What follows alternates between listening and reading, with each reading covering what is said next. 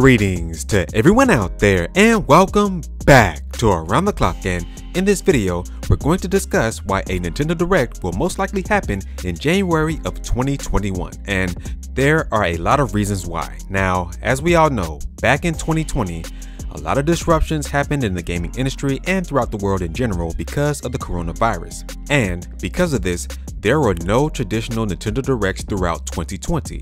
In 2020, there were a lot of themed Nintendo Direct Minis and Nintendo Directs for games such as Animal Crossing New Horizons and Monster Hunter. In 2020, Nintendo also introduced the Nintendo Direct Mini Partner Showcases, and we had lots of those as well. Of course, we had different Pokemon Directs as well as different showcases for Super Smash Bros. Ultimate characters by Masahiro Sakurai, and Nintendo ended 2020 with a Direct, but it was for Super Nintendo World, which showcased the new theme park in Japan. So again, we had a whole year in 2020 where there wasn't a full-blown traditional Nintendo Direct, just Nintendo Direct Minis and so forth. And because of this, many people are concerned. They think that Nintendo will never return to a traditional Nintendo Direct whatsoever, but we don't know that at this point.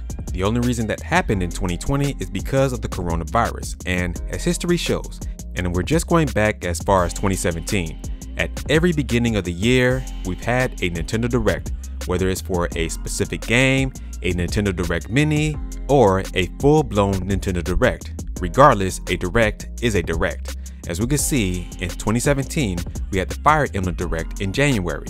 In 2018, we experienced a Nintendo Direct Mini in January as well. In 2019, in February, we had a full-blown Nintendo Direct, and as of last year on January 9th, 2020, there was a Pokemon Direct. And in 2021, there are only two games that we know that have tentative dates attached to them.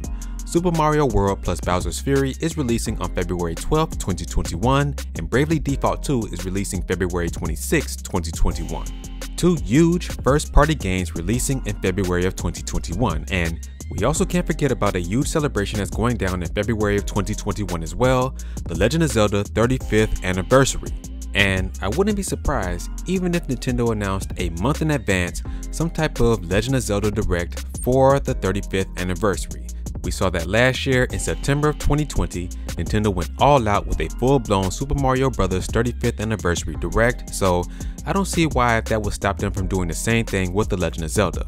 Of course, Mario and Zelda are two of Nintendo's biggest IPs and franchises, so I would expect Nintendo to do the same thing they did with the Super Mario Bros. Anniversary last year in 2020 to The Legend of Zelda.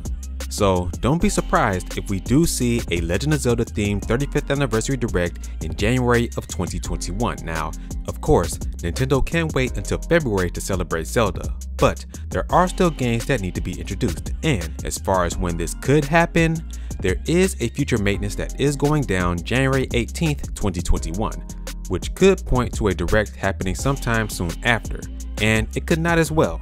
We don't know anything for sure at this point, but from a marketing standpoint, with only two first-party games that we know that are releasing in February of 2021 and the big 35th anniversary for The Legend of Zelda happening in February of 2021, something has to happen in January. So, of course, time will tell, and hopefully it's sooner than later.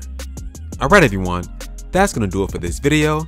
What are your thoughts on everything that was discussed here? Please let me know down in the comment section below, and if you like this video, make sure to hit that like button because it really does help out the channel and gives exposure to other people who do not know about Around the Clock. Also, please share this video as well. If you're not already subscribed, be sure to hit that subscribe button as well as the notification bell so that you don't miss out on new and daily Nintendo news content. Right here at Around the Clock, where here we focus on Nintendo gaming news around the clock. Catch you guys in the next one.